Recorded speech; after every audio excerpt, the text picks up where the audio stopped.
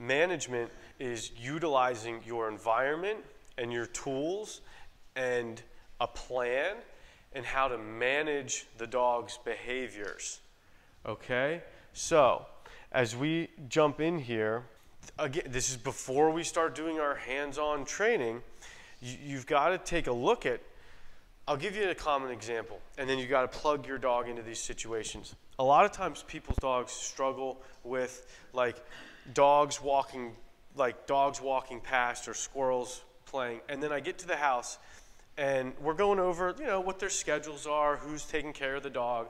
And they say, well, we go out in the morning, we do our thing, and I come back in, and then people have this nice little ottoman right here, right next to the picture window looking out the front door, or looking out the living room. And they say, and then after that, the dog loves to sit right here and watch all the squirrels and all the people and bark at the window. Isn't it great? It's like entertainment. And what you've actually done is you've given the dog the job of watching and reacting to everything that's going on outside of your door, outside of the house. So what do you think is going to happen when you get out there? Hey, now it's my shot, right? I'm out here now. I've been telling you guys forever, stop running through the yard. So management would be, okay, if we want to improve that behavior, let's put a baby gate up that keeps the dog out of the living room and off. You know what I love the most? The spot on the back of the couch. Like little dogs, they'll like post up on the, oh, that's his spot. Like, well, of course he's going to think he's running the whole show and keeping an eye on everything. You've kind of served that up to him. And when people start changing their habits a little bit with that is when I point out that doing that is actually adding stress to the dog. It's adding a responsibility to the dog to be on lookout all the time. So you think it's comfy and cute because he's up there. Really, you're saying, okay, buddy, you're up. And they do it all day. And that can really be stressful. So a crate, a baby gate, a door, things of that nature. Oh, yeah, I've got a beautiful list right there. Fences. So those are kind of the obvious ones. The leash. Another good example, you have a younger dog that struggles when people come to your front door, right? Very, very common. The front door, if you notice, we've actually made this kind of like a living room area, and then I put this in. I was waiting for the right time to use it. Right? The indoor doorbell, because it's a very common situation. So, management would help us understand if someone comes to the front door, we could put a leash on the dog and maybe stand back here and have your spouse or your kids open the door. You're managing the dog's behavior by restricting its access to rushing over to the door. Making sense? So this is not a lifelong sentence. You don't have to do this forever. But while the dog's in training or while you're teaching the dog, you don't want them to go develop the habit of when that doorbell goes off, it is like a circus. There's people and talking and jumping and, oh, look, they're pushing me. And this is people like, yep, it sounds about right.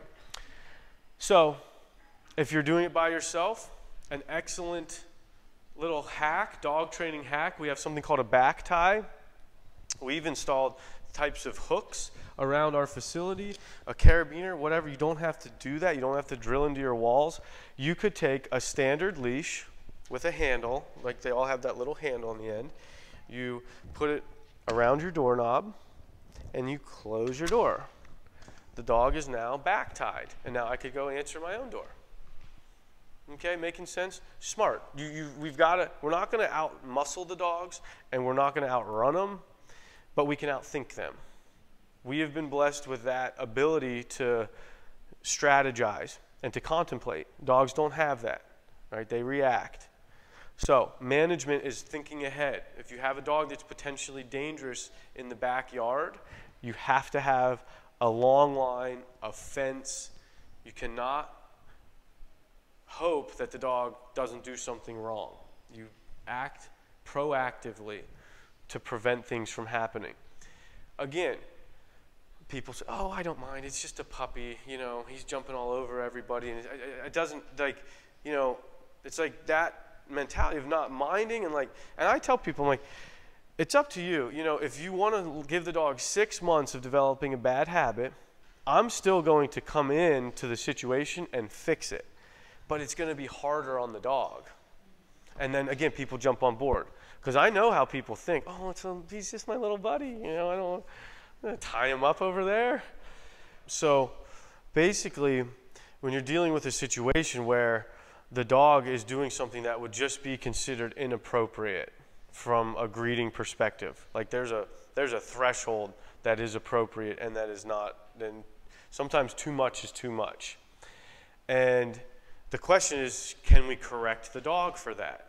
How we correct the dog is going to be up to us on an individual basis, depending on where the dog is in the training and what tools they've been introduced to. But the answer to your question is absolutely.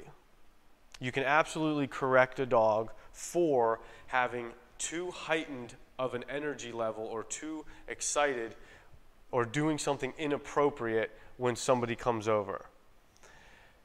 The caveat to this is you have to take the time to make sure the dog understands what a correction is.